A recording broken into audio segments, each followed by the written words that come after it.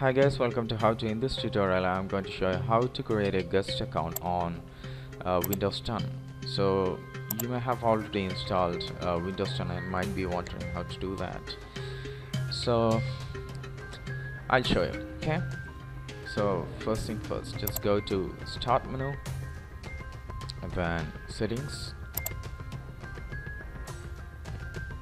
and go to Accounts. This is an account panel, and from here you can create multiple accounts for families and other users.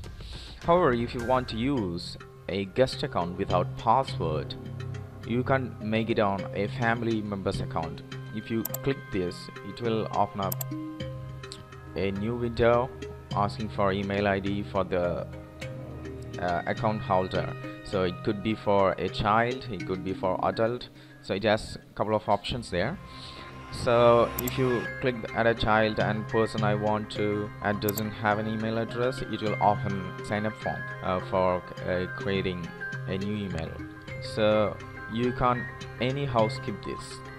You can skip this and use their email address. So if you click next, it throws error.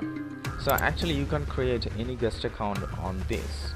So if you want to create a guest account, go to add someone else to this PC, then click add.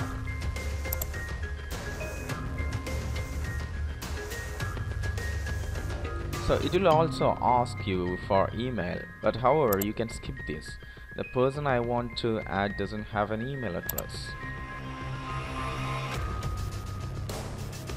You can skip this as well. You don't need to create an email address for your guest unless you want that. So to skip that, add a user without a Microsoft account. Click that, and it will open this new window, and here you can name whatever way you want.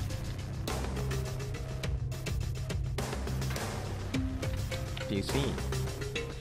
Then you can also make it secure if you want. You can add a password for that, but you can certainly skip this.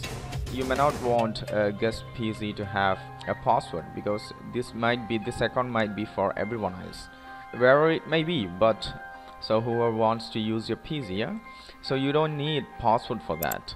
Skip this, then click next, then it's been added. So you can also change its account type like administration, or you can change its privileges like click change account, and you have the standard user administrator. You can make it administrator if you want.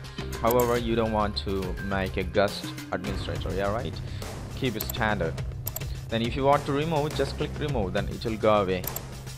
So that's how you create a guest account on Windows 10 without password. So I hope this helps. Please subscribe to my channel for more videos like this, and thanks for watching.